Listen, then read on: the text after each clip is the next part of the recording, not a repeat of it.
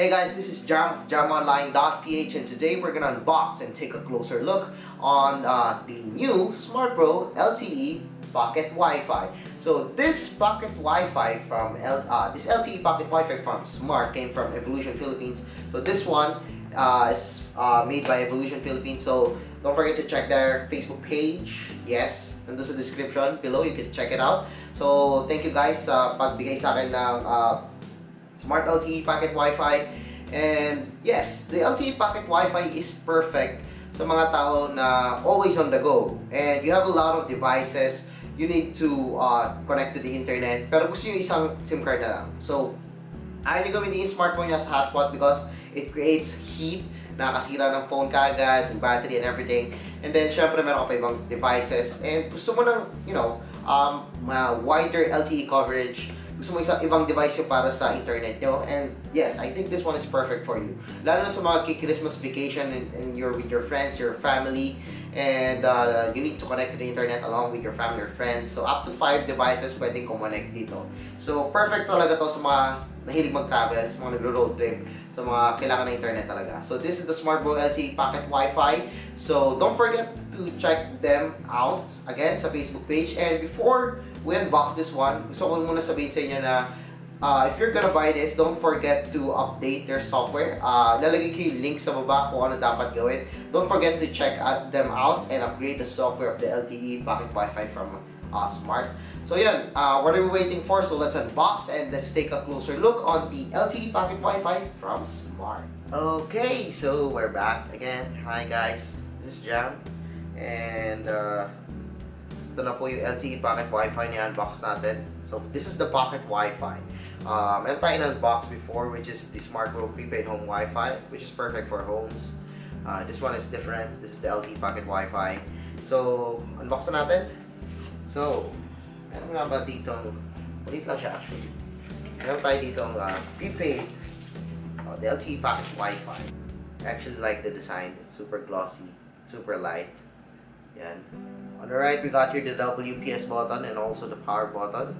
And on the other side, we got here the micro USB port para i-charge nyo itong Pocket Wi-Fi ni Smart Pro. So, you could actually open this one. Yan.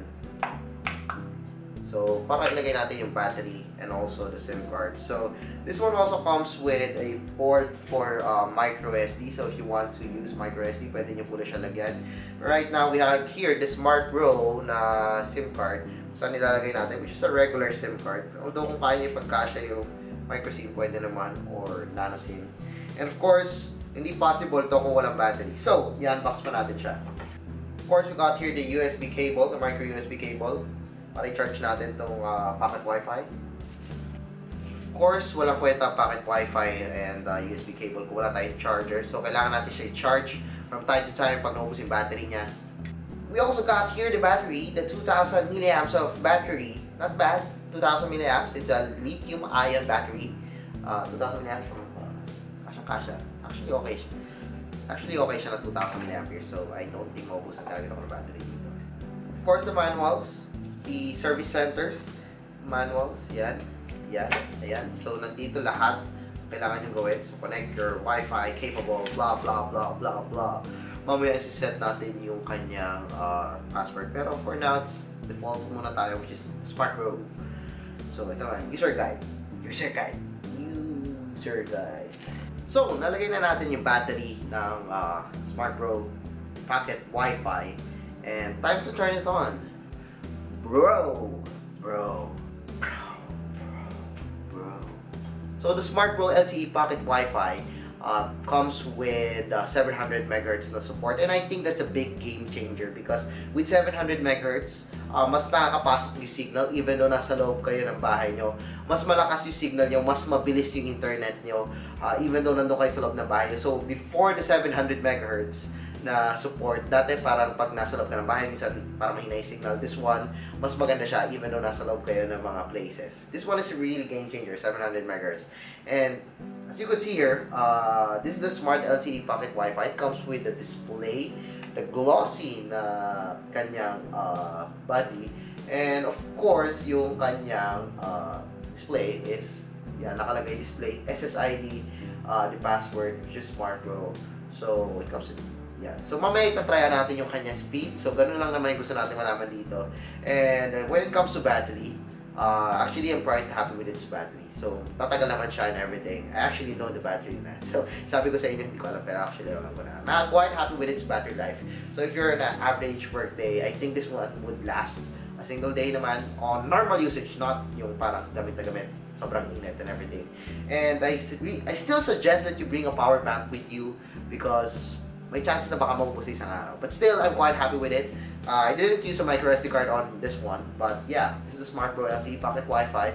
Tara, test natin yung kanya speeds. So we tried the Smart LTE Pocket Wi-Fi, this one.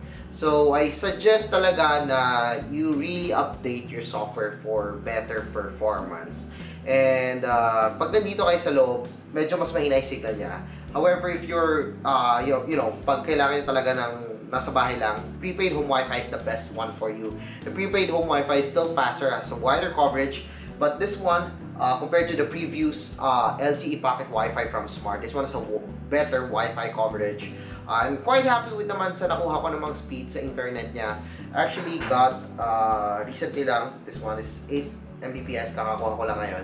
8.72 Mbps. I live here in Makati yan, so yan. 8.72 Mbps. I'm quite happy with what I got. This is a jump phone. Yes, this is a jump phone. And 5 Mbps upload speed. Not bad actually. Sa isang condominium na place ko. Nilagay ko na sa labas. And yes, actually the battery life is again, it's just fine.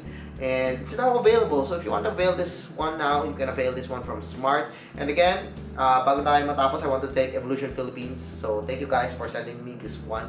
So if you want to know more about this one, do check them out at their Facebook page. Nandun yung link sa baba. Check them out. So yeah, I guess that's it for our hands-on and unboxing na LTE Pocket Wi-Fi ni Smart Bro. Smart Bro LTE Pocket Wi-Fi. So yes, I guess that's it sa ating unboxing and hands-on. So if you like this video, don't forget to give us a thumbs up. And if you haven't followed us on our social media accounts, don't forget to check them out. Check us out on Facebook at facebook.com/jamonlineblog, blog, my Twitter, my Instagram at jamancheta, and of course my YouTube channel at jamancheta. So guys, don't forget to subscribe. And if you like this video, again, like this one. So yes, once again, I'm Jam of jamonline.ph. And thank you for watching our unboxing and hands-on of the Smart Bro LTE Pocket Wi-Fi. Not home. LTE Pocket Wi-Fi. Medyo nalito ako. Actually, prepaid Wi-Fi. So yeah. So yeah, thank you guys.